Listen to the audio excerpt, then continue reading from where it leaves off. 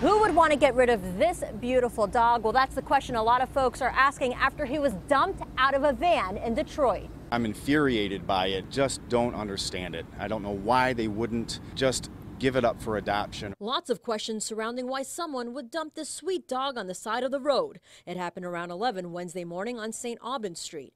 Take a look at the surveillance video. The dog can be seen chasing the white van as it drives off. Employees of Omaha Automation saw it happen and took in the dog, who they've temporarily named Buster. Even while it was here, it was just kind of walking around like wondering what was happening. So it was getting a lot of love and attention inside. So I think that, eased the discomfort maybe it had, but it is heartbreaking. It's very heartbreaking to see that. If caught, the driver of the van could face animal abandonment charges. The Michigan Anti-Cruelty Society took Buster in.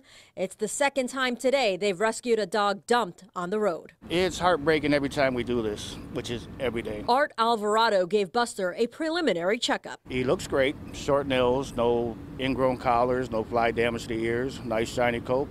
Somebody obviously took care of him for a while. Why they dumped him on the street, we will never know. Now the dog will be taken to the shelter for an evaluation, and if he passed the test, he will be up for adoption. In Detroit, Simon Chowdhury for the Now Detroit. All right, Simon, thanks.